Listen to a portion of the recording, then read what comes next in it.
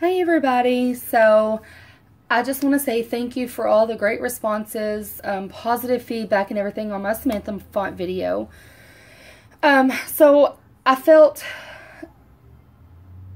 inspired to do what I'm doing now, to take the request for the shorter videos on some of the things for the newer people that are just joining the Cricut world and people that doesn't really understand some of the things that are crucial to doing what we do. So I want to do a video on some of the basics to get everybody started. And one of the things that was really requested, two things, were slicing and welding and uploading from images from Google to Design Space.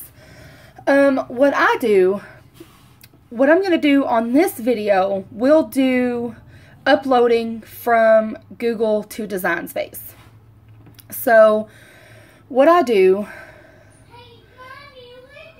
is when I go to Google, I'm going to be making my son a Peeps shirt for Easter.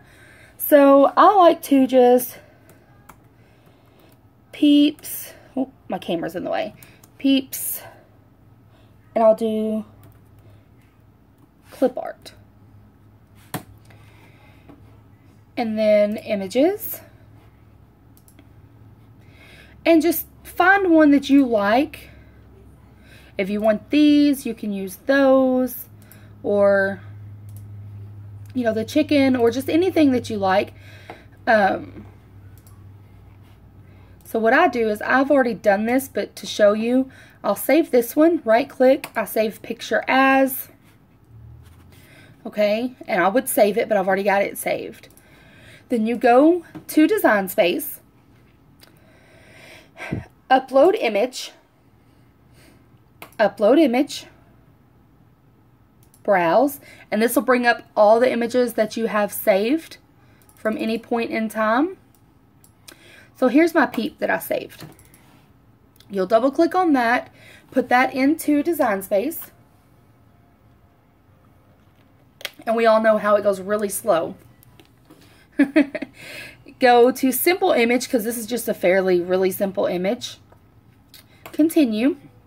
And then what you can do is, here is the wand that everybody's talking about right here.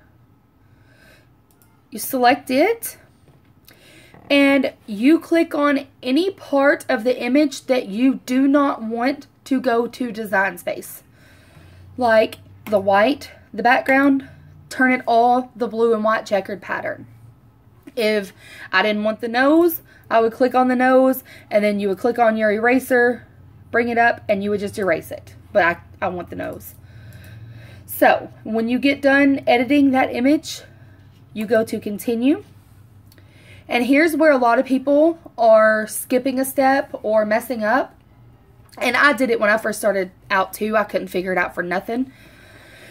If you want to print the image, you would save as a print. If you want to cut it out in vinyl or HTV or on freezer paper, you save it as a cut image. And save.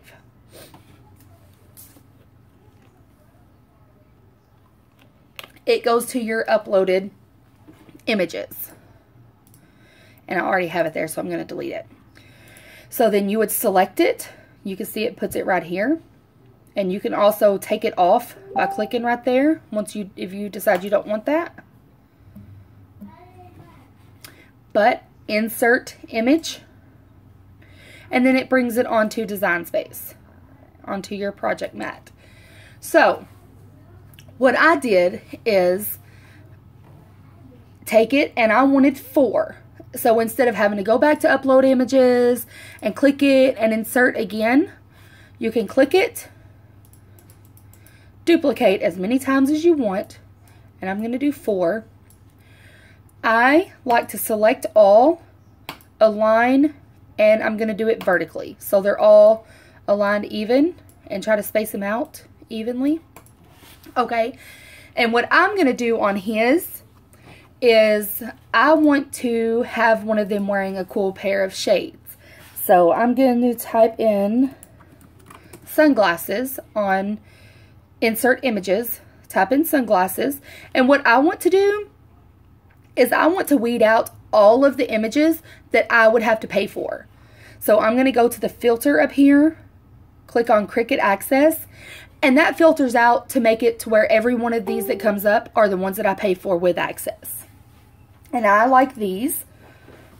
So you click on them, insert image, and it brings it up, and they're actually in 2 layers. So I don't want the back layer, so I'm going to click one of those off.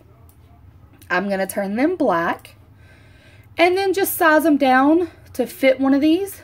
And I'm actually going to space these out a little bit more. But just size them down to fit your peep.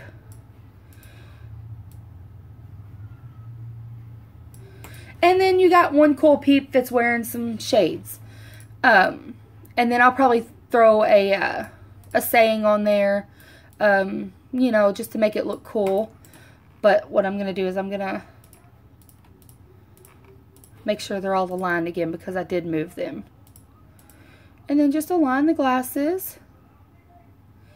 Now also I've seen where people are going from this point, say I had my sayings up here, just click and go. And then everything's getting out of order. So in that instance, what you need to do, if this is how you want it to print out, you select all and attach. So that way when you click go, everything stays exactly the same. And I know that was really stressing a lot of people out, and it stressed me out the first several times I tried to cut something too. But I hope that helps as far as uploading an image from Google to Design Space. If you want a different image, say this rabbit here, you wanted to do the rabbit because it has more lines and everything to have to weed out, do upload image, upload, browse, and here's the rabbit.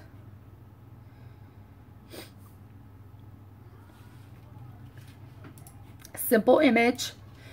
You would select your wand and then just go through and weed out all of the white spaces. Don't forget, anything that you say, if I was to leave it like this with all the white there, this is what it would look like. That's what it would look like. So go back and weed out all of the white, and it may take a while. I've done the mandala images and they've taken me hours to do this because they're so intricate. But then when you continue, you can see you have the bunny. So you would save it as a cut image and save it to your uploaded files. So that's the simple gist of how to upload something simple from Google to Design Space. Now, if you're wanting something a little bit more difficult, please let me know. But that's just the basics. So I hope this helped. We're running at, let's see, 8 minutes. So I'm going to try to cut it short for you. But I hope this helped. And if you have any further questions, please don't hesitate to ask. Like, subscribe to my page here on YouTube. And I'll be uploading several videos as the requests come in. So I hope this helped. Thanks, guys. Have a great day.